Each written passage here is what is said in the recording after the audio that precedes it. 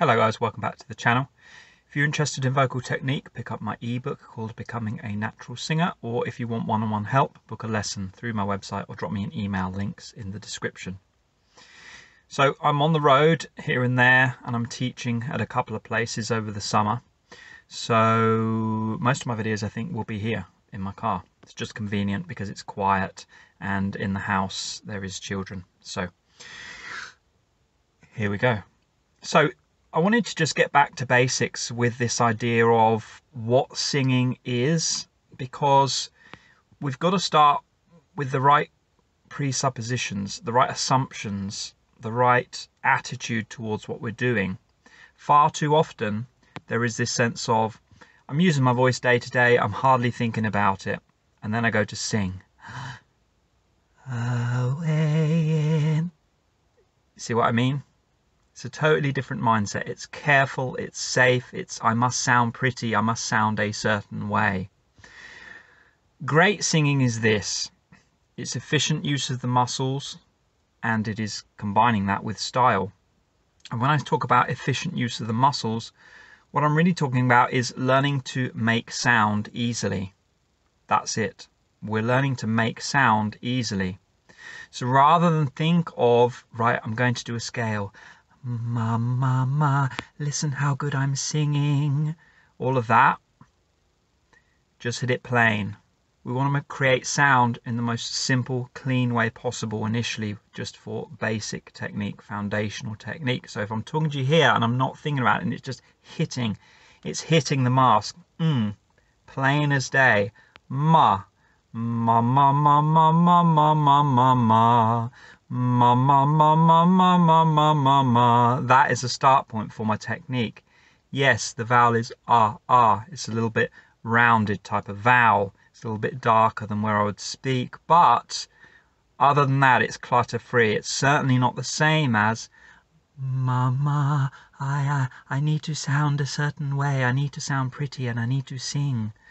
All of that stuff needs to be put to one side, and we just need to make the sound and stop thinking about the end result, i.e. I've got to sound good all the time. When we're learning foundational technique, we're just making sounds. No pressure, nothing. Just make the sounds, see what happens, and make small adjustments to fix things. Outside of that, we worry later about the style, how to shape things, how to sound good.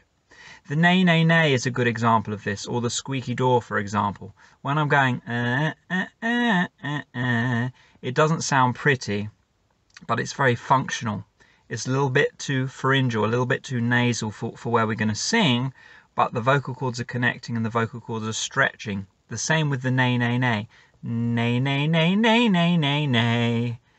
You know, it's a little bit whiny feeling, a little bit high in the larynx, but the vocal cords are connecting, the vocal cords are stretching. It's a healthy, efficient sound.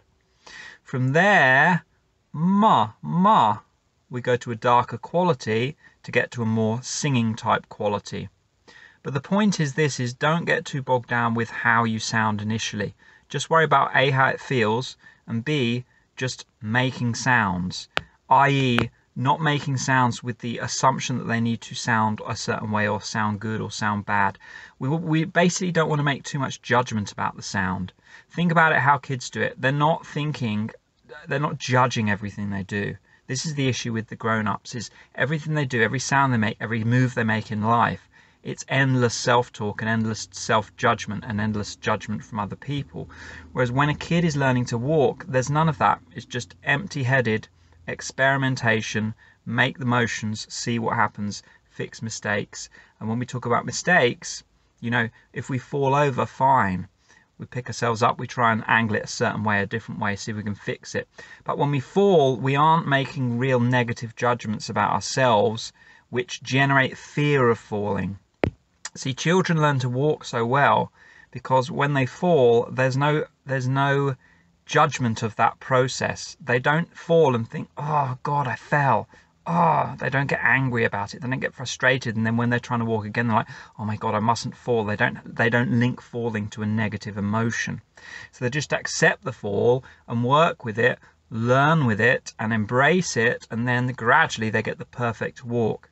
If you learn to walk with fear, or if you learn to sing with fear as your foundation in any way, fear of mistakes, fear of doing the wrong thing, fear of sounding bad, you're setting yourself up to sound average, quite frankly. You may get somewhere, but frankly, there's a lot of good singers out there who are too concerned about sounding good rather than singing good. Anyway, guys, those are my thoughts for today. I'll catch you very soon. Let me know in the comments what you think about this topic, and give it a thumbs up, this video. Take care. Bye-bye.